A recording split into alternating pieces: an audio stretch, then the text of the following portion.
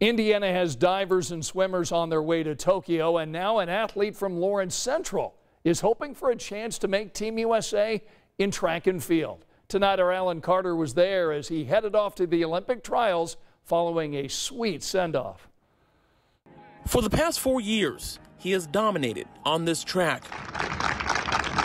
where no record has been safe. This year, I became an indoor national champion. I've won regionals, sectionals. I won our conference meet. A state high jump champion and representative of Lawrence Central High School. But Kam Garrett is now looking to represent a nation. I just want to just go out and have fun and just make memories, really. A send-off party for jumping Kam, who this week will be competing in Oregon for a spot on the U.S. Olympic team.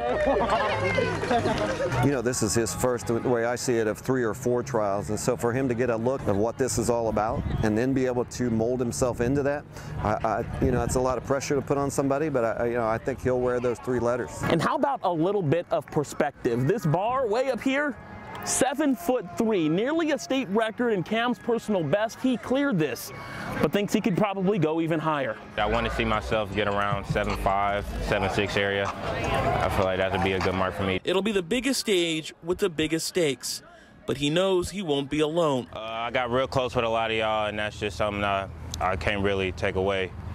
You know, man,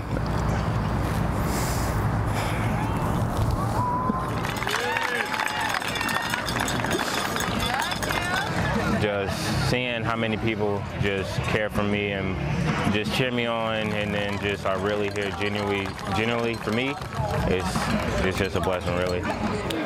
Which is why the nerves for competing are minor. At this point, it's just the trip. I'm more nervous about the plane fight, to be honest, which I've never been on a plane before, so it's the first time for me, so that's all I'm really worried about, just getting there.